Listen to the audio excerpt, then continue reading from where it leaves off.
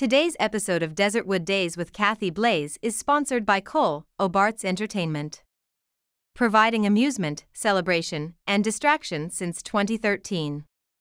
To find out more, visit us on the web at www.coleobartsent.com.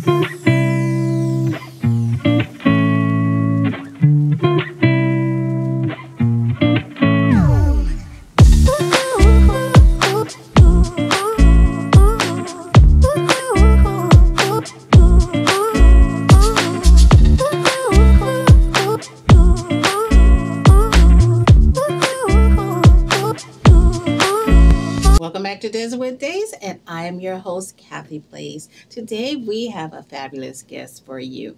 He's a podcaster and he's an entrepreneur. Let's welcome Mr. Jordyn Yates. Hello there. Hey, how you doing? Good. You a hugger? I'm a hugger. Yes, I'm a hugger. Okay, I'm a hugger too. I tell them that's my tagline, I'm a hugger. Right now we got the pink coordinating too. Yes. Cute. Yes, I love that pink. I love a man in pink. Yeah, I try. Like I said, it makes my waves stand out and my skin look good. So I definitely wanted to make sure I was looking apart for this. I agree with opportunity. you. So I agree with you. So Jordyn, such a pleasure to have you, and such a pleasure to meet you. Also, likewise. We have, it is. I always say we have so much talent here in Arizona, and a lot of times we don't know who each other is, because we're all spaced out here and doing our own thing. Yes, ma'am. So it's such a pleasure to have you. I appreciate it. I appreciate the opportunity. My good friend was actually a guest here, so that kind of was like, Who's that? Diamond. Oh, yes, Yeah, yes. Yeah, She's I've known her sweetheart. I've known her for quite a minute. She actually used to do the podcast with me. Oh, okay. So yeah, we go back, and it's good to see her wings finally, spreading and stuff. So yes, Diamond, digital dime, digital dime bags. Yes, ma'am. Yeah. So you have a podcast. I do. And I want to get to that, but I'd like to get to know a little bit about the talent first before we jump into all that other good stuff. I'm all for it. When you reached out to me, you shared some of your past with me, and I appreciate you being transparent and sharing that with me, because you know what, that's the only way we can move forward, by being open and sharing our story and our journey, because you may help someone else out. Yeah, that's the reason why I started getting it out there, was because I know it's a big battle that people, are fighting on a daily. So if there can be an example of somebody like doing it, why not? And being a young person, and especially with everything that's going on in our world now, in the schools, and there's a lot of mental health, there's a lot of drug use, there's a lot of everything, abuse in the household. There's a lot going on right now. It's scary out there. Yes, it is. To say the least. It's scary. I have 2 kids of my own, so I stay away from the news because you mentioned mental health. I have anxiety, right? Wow. So when I'm watching the news and I'm seeing XYZ, I start thinking about the kids automatically, and it's like, when we were growing up, we didn't really have that fear. I talk about to my friends all the time how we were able to go outside and play until the lights came on. Right, when that light pole came on at the end of the street, that means get your butt in the house. ASAP. So now it's like, it's a fear of even letting your kids go outside and enjoy that moment, because you hear about stories of kids getting snatched up and XYZ. So it kind of sucks, because now everybody's like, kids are all on the video games and on the phones and electronics, but it's like, what else can they do? You can only have a kid inside for so long and doing crafts and XYZ until they're like, okay, I'm bored with this. They're bored. Right? They're so bored. It is sad, but at the same time, we make the best of it. So. Right. And that's one thing that I love, that with the entertainment industry, there's so much that our young people are getting involved in, whether it's being creating their own podcast, whether it's becoming a little actress or whatever. We've had some guests here that from the age 8 up. Wow. Yes. And they're doing things like that in the community, and their peers get to see it. Yeah. So, even though they may not want to do that themselves, but they're living through their friends. Yeah, and a lot of them don't understand, it's an opportunity. You don't know who's out there watching, right? So, talent scouts, agents, things like that, they're always constantly looking for the next big star, quote unquote, right? So Some kids may not want to, but like, you know, don't be afraid to like really show your talent, because if that's something you want to do, or you know, even if it's something small time for a couple years, right? You still get that experience under your belt. So well, that's why it's so important for people like us. You know, people will say I'm not a role model, but you know, whether you want to think so or not, there's some child looking at you somewhere. Of course. Yeah. Okay, because you know they may not have that role model in their household. Mm-hmm. So Jordyn may be the person that they're looking at. I try to be. Yeah, I mean, you can only be the best you can be. I mean, Yes, you can't change who you are for someone else, but you can only be the best you can be. I'm glad you said that, because I really did try to change for someone else, and it didn't work out. Right? Mm-hmm. I was pushing to be somebody that I thought this person wanted me to be. Mm-hmm. And when I started doing that, I started losing myself and becoming unpleasant, right? So, like, be yourself, because that's the most important thing. You're going to find somebody, or somebody's going to find you, and they're going to love you for who you are, right? That's true. And if you got to change yourself for a certain person, maybe that person shouldn't be in your life, because you are who you are. Now, if that person's like, yo, you got to put the bottle down or something like that, right? That's a different story. Yeah, that's a different story. But, like, you know, you are your own character, and everybody falls into like, let me be like this person, and let me be like that person. Or if you want to be like this person and that person, who are you? You know, you're losing your character. You're losing yourself. And you know that happens in the industry a lot too, is that you have this person that's trying to say, well, you know what, I want Jordyn to be like this, or I want Jordyn to be like, but you're changing who Jordyn is. Yeah. Okay. You're not going to get Jordyn's original content. You're going to get content because people, like, don't get me wrong, I like to listen to what people want and take that as an idea. But if I switched everything I did up to meet certain expectations, I wouldn't be putting out content for me, right? And that's the point of putting out the content. I started putting out content because it made me happy, right? Doing the whole creative process. That's something I like to do. I like to get real nitty gritty. I'll watch film a million times to find the right clip.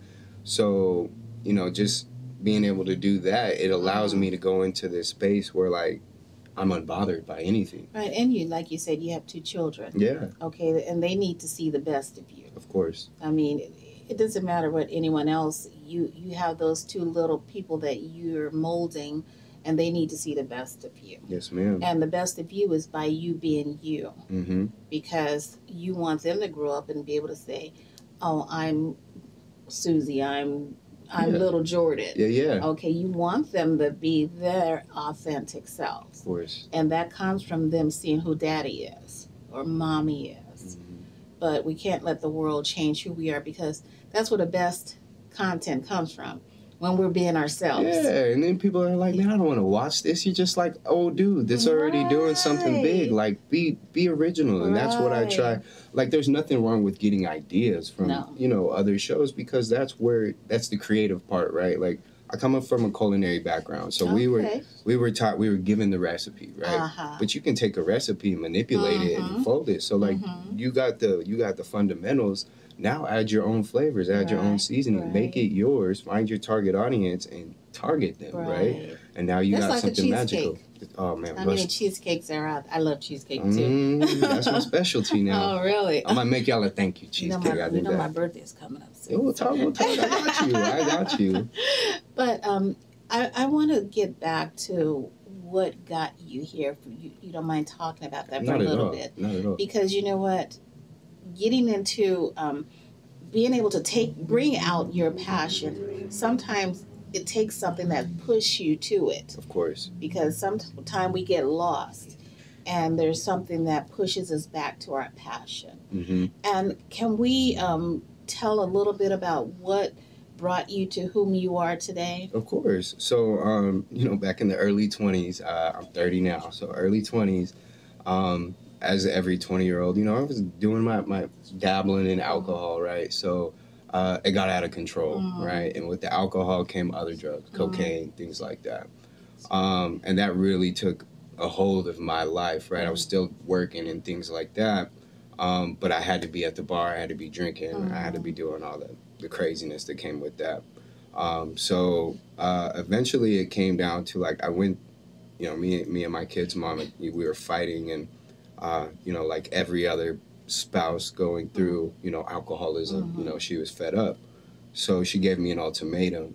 So I went to rehab and, you know, did the whole 30 days in rehab. Got out, started going to the AA programs, but I felt like I was missing something. Like life got boring, right? I was a fast-paced person at the bar, living this fast life, and now out of nowhere it just slows down to like 50 miles an hour, right? So I started to get bored and just forgot about sobriety. I was like, forget this. Like, this ain't life for me. So I got back on the wagon after getting sober, right? Ran that train for another 9 months. And one day woke up in Sedona. Like, so when you wake up in Sedona and don't know how you got there, that's the problem, right?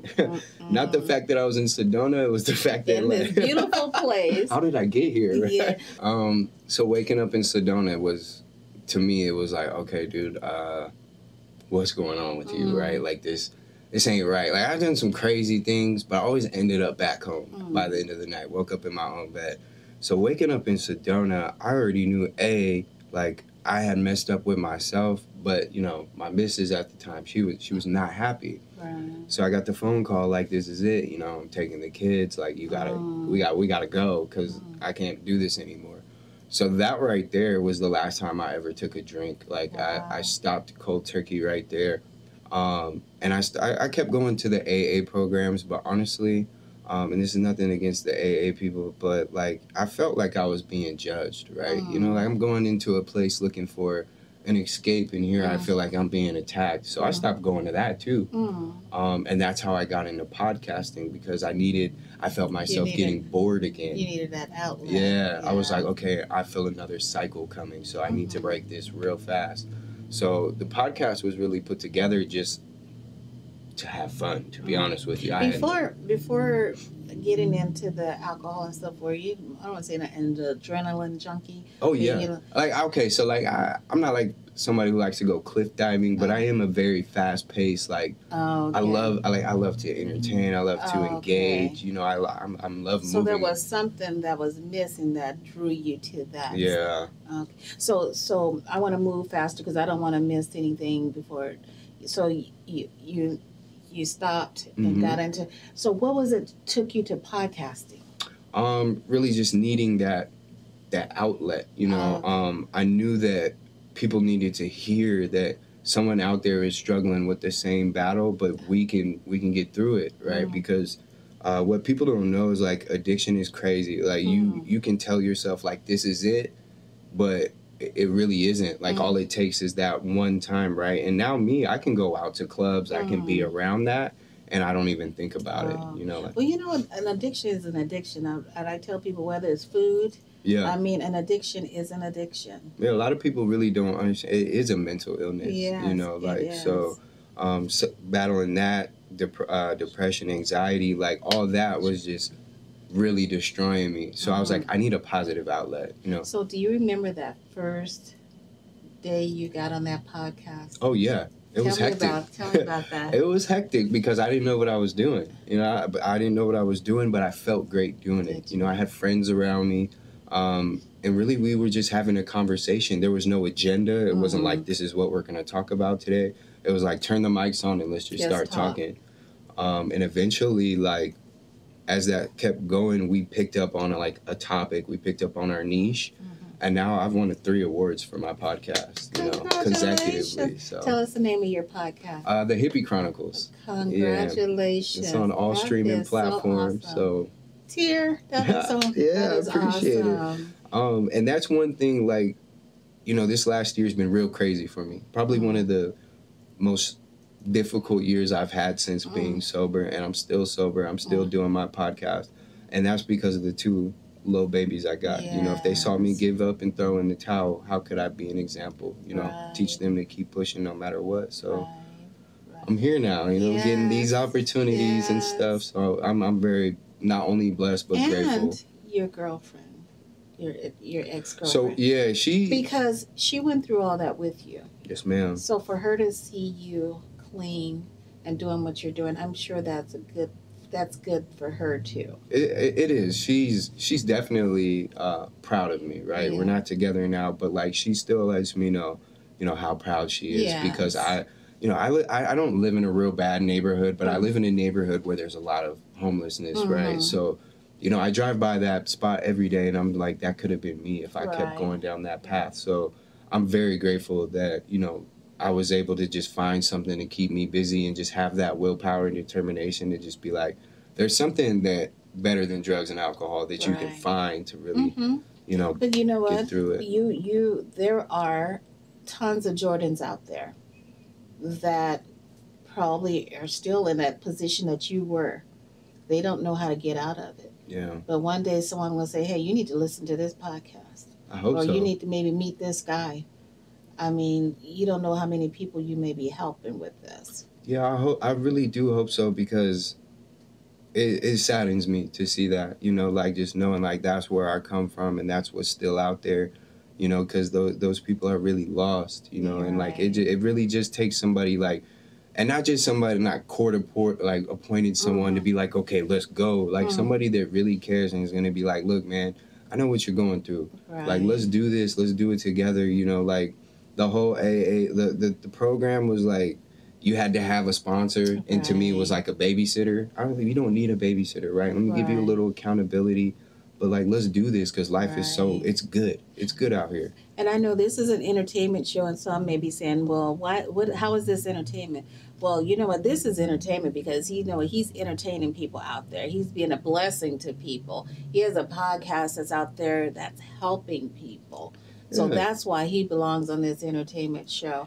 Tell us about the awards you won. Okay, so my podcast, it is a cannabis-based podcast. So in 2020, 2022? So 2020, I won Best Cannabis Podcast. That was 2020 and 21. And then this year, I won Male Entrepreneur of the Year. Okay. So yeah, the podcast, I mean, I've met people like Allen Iverson, Al Harrington, real big names, people that I looked up to as a child. This has opened so many doors for me. So I'm in the midst of creating a web series that's going to get picked up by, I can't say too much, but that's just the hard work and determination. When I walked into the studio, I was like a kid in a candy store, because I'm seeing the cameras and the lights. And so, I'm really into just creativity, teaching, and just letting people know life's good. Can I ask you, someone may say, well, he has this addiction. Why is he promoting cannabis? Can you give them that answer to that? Of course I can. So, it's funny because if you're... I chuckled and I asked you the same thing. No, I've been asked this question like a million times, right? And if I give people this answer, they're going to be upset, but I'm going to give it anyway, right? In the alcohol and addiction period, right, the rule is you're not supposed to have any mind-altering substances. If you go to any rehab facilitation or any AA or any anonymous class, there's cigarettes and coffee. There's caffeine and nicotine. Both of those are mind-altering substances. So you're telling me that it's okay for me to sit here and get loaded up on caffeine because it's going to give me the same high that that I was chasing, and then I can smoke nicotine to level that all out. But I can't smoke cannabis, which honestly has saved me from going back into the dark side, right? So yeah, I do promote it because not only did it help me, but it's a medicine. And that's what I was going to say. And providers provide it for medicinal purposes. Yes. Like they don't tell you that whole plant, you can cut the leaves off. You can juice the leaves and drink it, and it helps your regenerative cells. It helps your red blood cells. It helps with digestion, gives you fiber. And people don't know that, like you can make creams out of it to help with skin cancer and things like that. Autism, if you're somebody that suffers from seizures, cannabis helps. And that's it's been so outlawed. It was outlawed for people, of color, and then the hippie movement. That's why cannabis is labeled the way it is, because but if you look at it, if you break it down in a scientific manner, cannabis cannot hurt you unless you have there's like an allergic reaction you get to where it makes you sick, like throw up. But other than that, there's no record of overdosing on cannabis. There's no record of anybody dying from it, you know? So if anything, when you talk to somebody who uses cannabis, you get a good story. You know, you get somebody that's like, you know, it helps me focus, it helps me sleep, it helps me eat. I tore my Achilles a couple of years ago, you know? So that pain management, because of, you know, I was on the sober train, I wouldn't take pain medication, but I would smoke. Right. You know, I would put the cream on my leg because I would rather be addicted to cannabis than go down the you know, pain substance pill. Like, that's how heroin addiction started. So I'm good on that part, you know? Right. So where can our audience find you? So our Instagram is The Hippie Chronicles. All of our podcasts are on all streaming platforms, Spotify, Apple, and YouTube for sure. I definitely would, you know, recommend keeping your eye on that YouTube channel, because this web series is going to be very educational and entertaining at the same time. You know, it's going to be very travel related, but also around, you know, what we do in our industry. Wonderful. Yeah. Congratulations. I appreciate you. Thank you so much. Thank you for joining us today. It was such a pleasure to meet you. This was awesome. And learn all about what you do. I want to bring you on my show. Well, you know, I would like to sit down and peel back your leg. Huh? Look, hey, only that's up to you. I don't force people to do anything I don't want to. But if you want, you know, I would like to sit down and, you know, get to know you too. This was fun. We'll set that up. Well, thank you for joining us, and we'll be right back after this commercial break. And thank you for joining us here today on Desertwood Days, and we'll catch you next time.